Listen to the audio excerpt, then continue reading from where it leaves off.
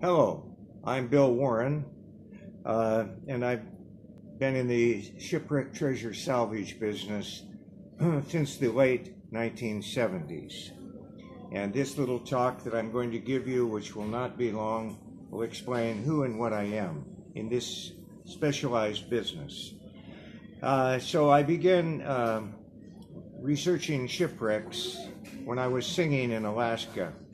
And then I moved to Southern California and I learned to scuba dive. And I started a sea urchin diving business, commercial. I had the largest diving business in the state of California for sea urchins. And during my first year, I found my first shipwreck on an island called Santa Cruz. So I continued my research, and since then, I have been involved in the business 40 years. And I know every aspect there is about treasure salvage, from research to searching with electronics to salvaging to marketing, archaeology. I've studied that for a number of years, and I have been involved with different foreign countries like Namibia, United Kingdom, the Bahamas. And while I'm mentioning the Bahamas, I had the largest treasure shipwreck salvage license there, which took 3 years to get. So my license was approved in 1991.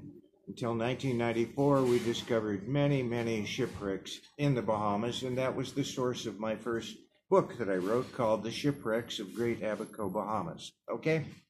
So that lays the groundwork for who and what I am. I am accomplished in many aspects of this. I have run side-scan sonar. This is a ship I found off the California coast with side-scan. I don't have the equipment anymore because I didn't think that I would be back in the business because finding the financing has been difficult. This is my brochure, if you can see it. I think you can. This is one of the ships that I had. It was a 55-foot commercial fishing boat I converted to a dive boat, and I built with my own hands the hydraulic system on the back of the ship for the A-frame, and I also built the blower system on the back if you look closely at the stern of the ship. This photo on my brochure shows a book that I published that I made as a gift to 5 or 6 different countries. And it's 1,100 pages of archaeological information about treasure shipwrecks and discusses every aspect of what is on a wreck site, from edged swords to the wood, the kind of timbers that they built the ships out of, how deep the artifacts are embedded into the sand, and so on. This is a photo here of Joe Barnett, my chief diver, and I in the Bahamas in Great Abaco, where we found King Charles I shipwreck, which sank in 1670. It was the first ship to carry British colonists to what is the south of America today. These are some gold coins that we found. Let's see, what's on the other side? This is my scuba diving card. I was certified by NAUI.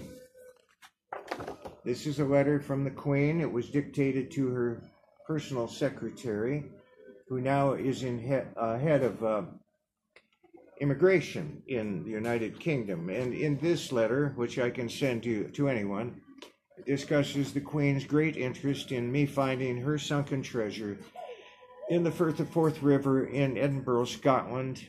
It was King Charles I Royal Banqueting Service. I have the location. I've spent years researching this. I've had 3-dimensional multi-beam imaging done by a company out of, I think it was Belgium or Denmark, called Reson. It's in 17 meters of water. I never got the financing. I was there last year in August for 30 days, and the wind blew, and we couldn't get our 40-foot boat out onto the river, and I left after 30 days and went to Miami to meet 2 billionaires, one of which lives in Nassau. They didn't show up for the meeting 2 times, and that was a great disappointment to me. I don't want to be a crybaby, but I'm a serious player in this business. This is me when I took my company public. I'm the guy right here. And this unit was built for me by the Honeywell Corporation. It's a remote operated vehicle. And we used it aboard my 60-foot ship and located some shipwrecks off the coast of California in San Diego. That unit cost me $300,000. And during that time, in 1988, I was the first American in history to take a shipwreck salvage company public on the stock exchange. My company was named Golden Quest Incorporated, and it started on the penny stocks at 3 cents and went to $1. And an interesting part of that story is I own 16 million shares of stock.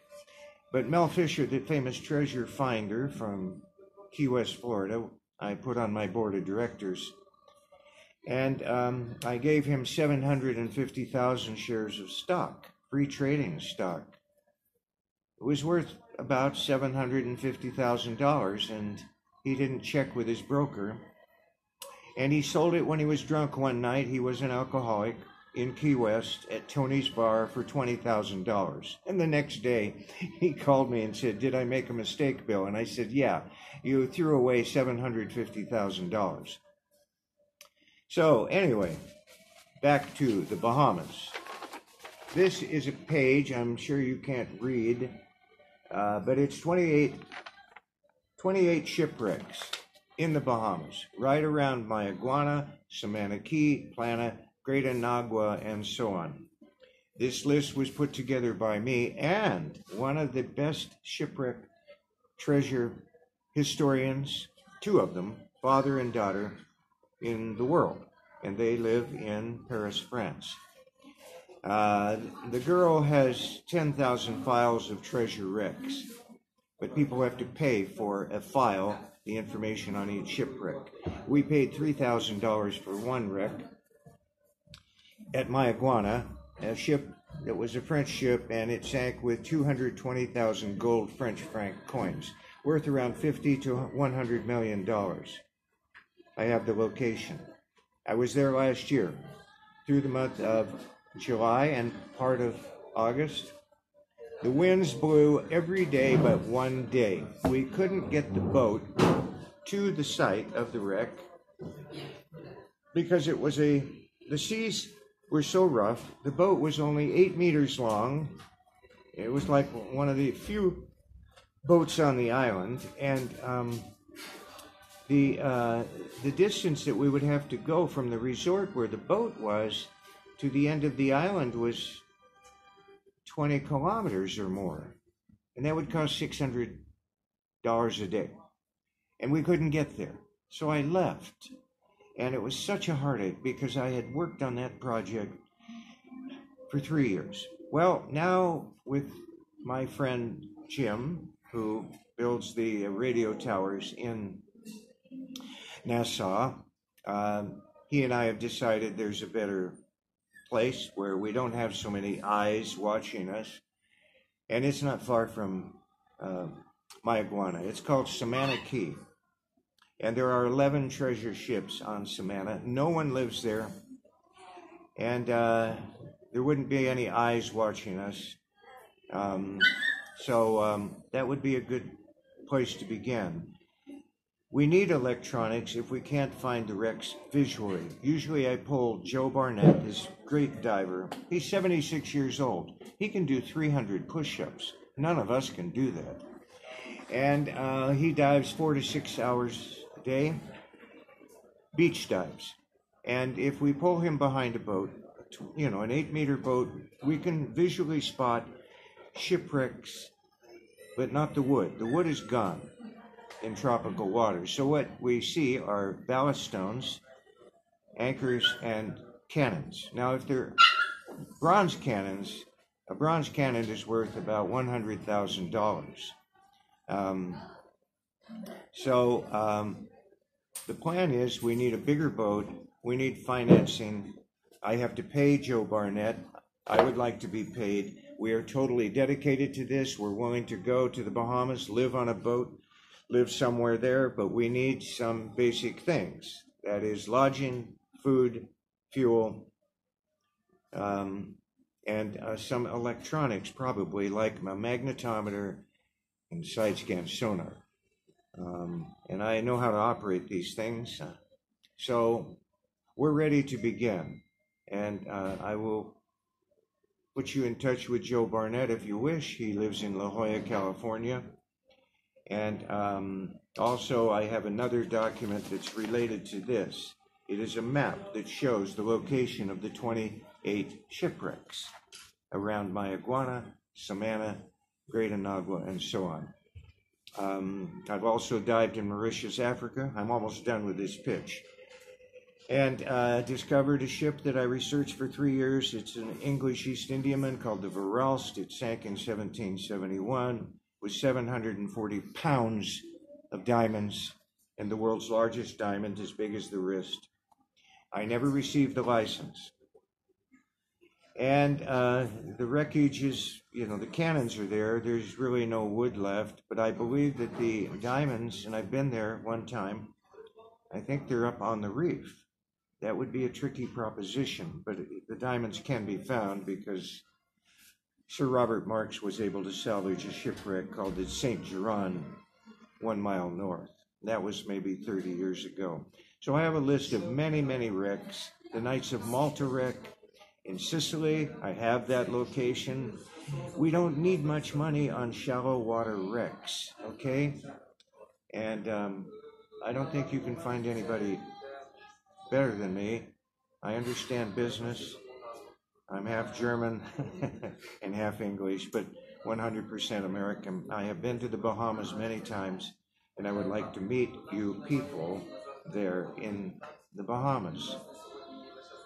Thank you, and have a great day. Before I go, Joe and I went to the Bahamas. In 1994, we found a pirate ship in Nassau Harbor, and it was burnt. And the captain was a woman. Her name was Anne Bonny. We found a box under the sand, a wooden box. It disintegrated when we brought it up, and inside were 200 pipes.